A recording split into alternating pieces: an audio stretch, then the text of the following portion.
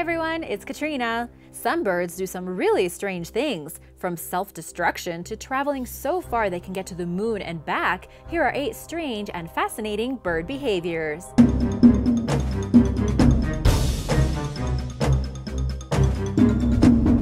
Number 8. The self-destructive birds of Jatinga. Every year on dark moonless nights after monsoon season, usually in September and October, 44 bird species become disoriented and begin flying erratically in Jatinga, India. This strange behavior occurs between 6 and 9:30 p.m., with birds plunging into torches and lights throughout the small town of 2,500 people. Thousands of birds have flown to their deaths in the last century. India's most renowned ornithologists can't explain why so many birds become confused and unintentionally kill themselves within this 1,500 by 200 meter strip of land. But there are some clues. Birds are known to become confused by bright light, and one theory holds that they're attracted to the lights of Jatinga as a source of flight stabilization, while factors like high altitude, high winds, and fog contribute to the bird's disorientation. Another theory posits that the magnetic qualities of the region's underground water are affected by the weather, and the changes following monsoon season cause birds to become bamboozled. One certainty is that many of these avian deaths are ultimately caused by villagers who believe the confused birds are spirits flying from the sky to terrorize them. Thankfully, these killings have decreased by 40% since wildlife and bird societies in India started visiting Jatinga and educating people about the disorientation. But an answer for why the birds behave so strangely in the first place is yet to be found. Number 7. Storks that run away from home. One bird species seems to live up to the age-old saying that it takes a village to raise a child. Back in 1993, scientists studying 3 breeding colonies of the European white stork in Spain discovered that around 40% of nestlings abandoned their parents before reaching independence and were adopted by neighboring stork families. Nest switching was correlated with decreased feeding by the natal parents and increased aggression among siblings, especially as they learned to fly. In most cases, especially in larger broods, the older chicks were the most affected by the desire to leave. Chicks who abandoned their parents sought new homes with younger and fewer chicks, making for a less aggressive environment than the nest they came from. Their food intake also increased as a result of relocating. The non-adopted or resident chicks tended to experience slowed growth and decreased feeding after the arrival of a chick from another nest. It's possible that this caused resident chicks to become aggressive towards outsiders and that this behavior prevented adoption. Number 6. The Mile High Bird Club?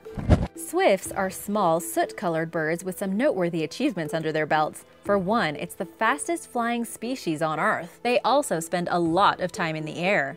In 2016, scientists tracking the movement of swifts noticed that some of the birds didn't stop once while migrating. Altogether, swifts spend 10 months out of the year in flight. Even before the study, researchers tried figuring out how swifts make time for life-sustaining activities, such as sleeping and eating while remaining airborne for months on end. All signs point toward these things occurring in the sky while swifts are flying. Swifts sustain by snacking on insects and sleeping for short periods while gliding along in midair. Since all organisms we know of need to sleep to some extent, we can only assume if they sleep at all, it must be while they're airborne, said Anders Hedenstrom, the ecologist who led the 2016 study. Although swifts land to nest, one rumor claims that they've mastered the act of copulating in mid-flight. With how much time they spend in the air and how much scientists still have to learn about the bird, this seems plausible, but it's simply not true. Writer Elizabeth Palermo set the record straight in a 2013 Live Science article, stating that despite rumors to the contrary, it isn't possible for birds to mate while in flight. Number 5. Starling murmuration. A murmuration occurs when hundreds or thousands of starlings fly together in mesmerizing, intricately coordinated patterns. Murmurations fascinate both the amateur birdwatcher and the experts, who wanted to understand these impressively choreographed flight patterns. Researchers learned that a starling pays attention to 7 of its neighbors within the flock. But why 7? In 2013, scientist George F. Young and some colleagues set out to find the answer to that question. They analyzed still shots from videos of starling murmurations and applied a complex mathematical application to the flocks. The researchers determined that 7 was the magic number for balancing individual effort with group cohesiveness. By focusing on that amount of neighbors, the birds create the dynamic system of combined parts known as a murmuration. Starlings are essentially an invasive species in North America, with a population numbering around 200 million. Because of their abundance, some people regard them as menacing or aggressive. The captivating murmurations created by starlings remind us that there's beauty to be found in all animals, including this underappreciated species. Number 4. The world's longest migration. Nearly half of known bird species are migratory, and threats have grown as their habitat is destroyed or altered year after year. Scientists are racing to learn more about birds' migratory patterns through chips and sensors. Xavi Bo, a photographer from Barcelona, has used a less invasive method by combining science, technology, and creativity to show birds' movements and patterns as they fly through the air. Xavi Bo focuses on birds, his great passion, in order to capture in a single time frame the shapes they generate when flying, making visible the invisible. Big thanks to Xavi for sharing his photographs with us. The Arctic tern holds the world record for the longest migration of any known animal. This 4-ounce bird travels 44,000 miles annually between Greenland and Antarctica. Arctic terns live for around 30 years.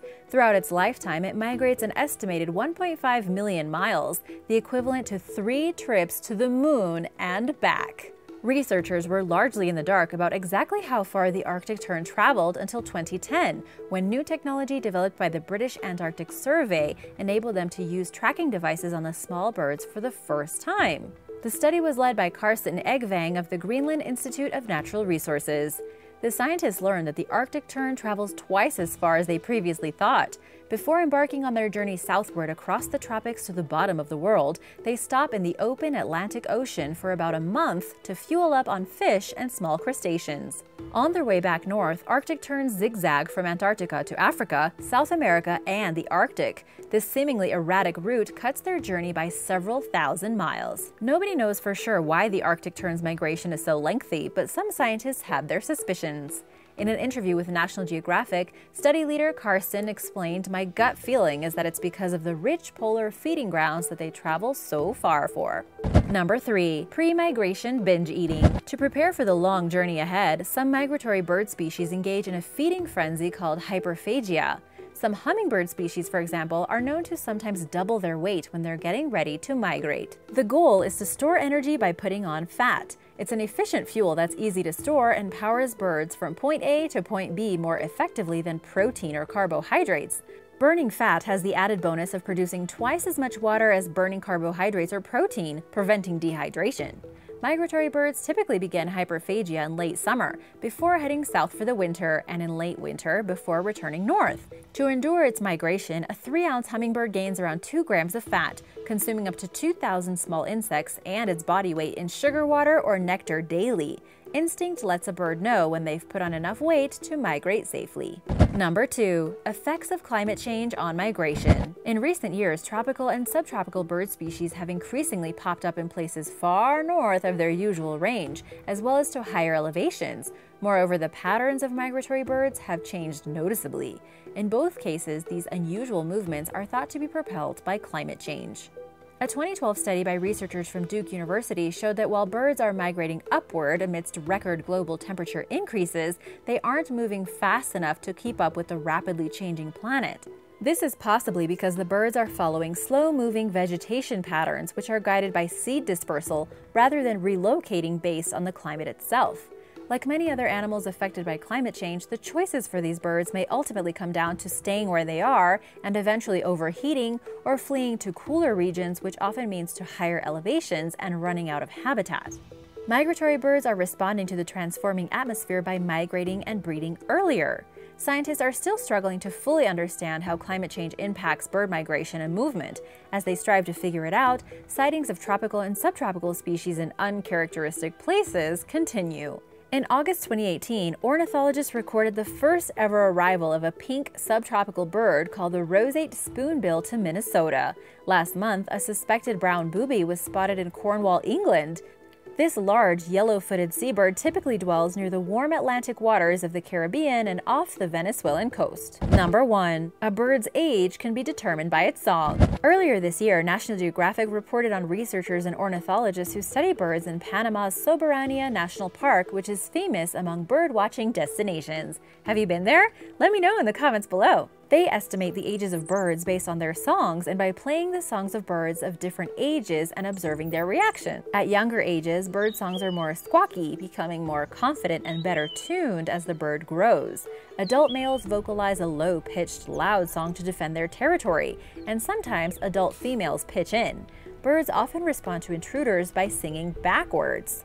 Understanding bird songs is an ongoing learning process for the researchers. One thing they're trying to figure out is whether adult male birds are more worried about older or younger intruders. They also want to learn if female territory holders are more or less tolerant of male invaders based on their age.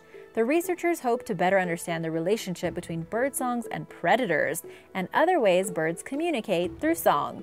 Thanks for watching! I hope you enjoyed today's video. What other intriguing creatures would you like to learn more about? Let me know in the comments below, and be sure to subscribe if you haven't already. See you next time! Bye!